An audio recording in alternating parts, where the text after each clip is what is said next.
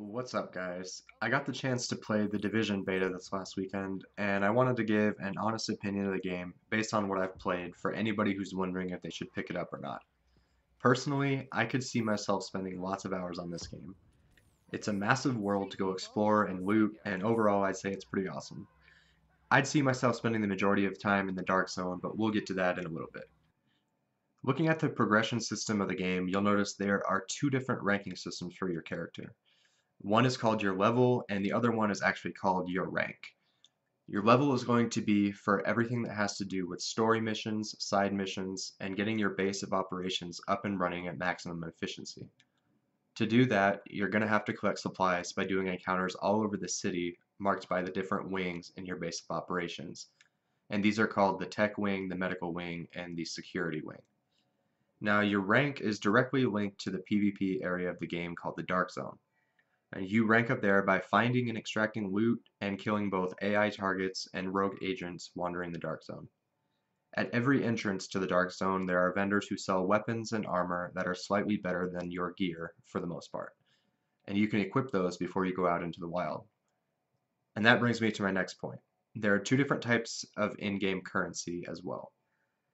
Again, one for the PvE side of the game, which are the orange credits, and as you'll see here, the purple credits are reserved for buying from the Dark Zone vendors.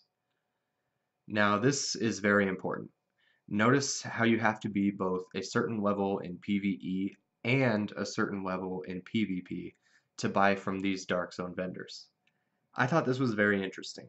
It seems that if you want to buy the best weapons in the game, you're going to have to put considerable time into the campaign part of the game in order to have a high enough level needed to purchase them. Now, the weapons and armor are all broken down in different categories, with green being the weakest, and then blue, purple, and yellow weapons getting progressively stronger.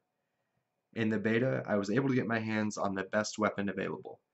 In the Dark Zone, there's a safe room where you can go to restock and buy high-end weapons, and that is where I bought the Caduceus auto rifle, or assault rifle rather, which was definitely the most powerful primary in the beta. It felt really good to use and also hit pretty hard against even the highest rank enemies in the game. Now here you'll see a clip where I was in the Dark Zone and I attempted to attack some rogue agents. If you fire on a non-hostile agent in the Dark Zone, you will become a rogue agent for a small amount of time. If you are shot or shoot anybody else, the timer will be extended, and the only way to get rid of your rogue status is to stay alive until the timer runs out or until you die at the hands of another agent. So you really want to be sure that somebody has something good before you start shooting at them.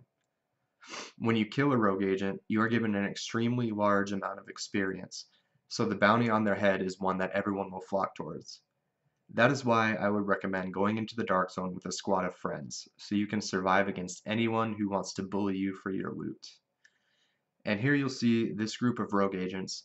Everyone is rushing them to try and get that sweet loot and experience boost.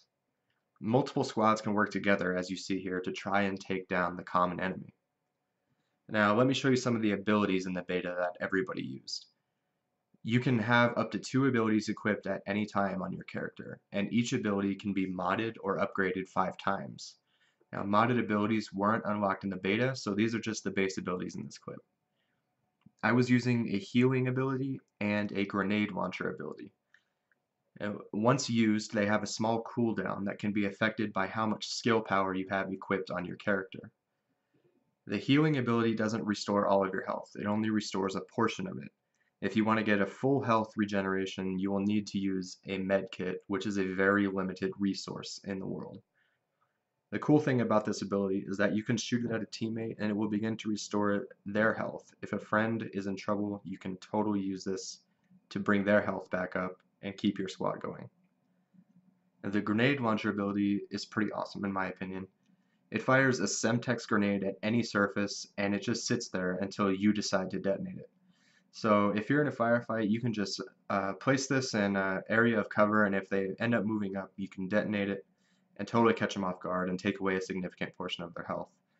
I personally think it's a pretty handy ability, and I can't wait to see what kind of mods you can put on it in the future release of the game.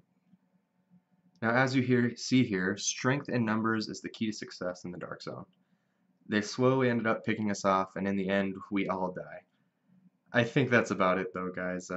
There was still a lot of stuff I didn't put in this video that was in the beta, and tons more will be available in the release of the game.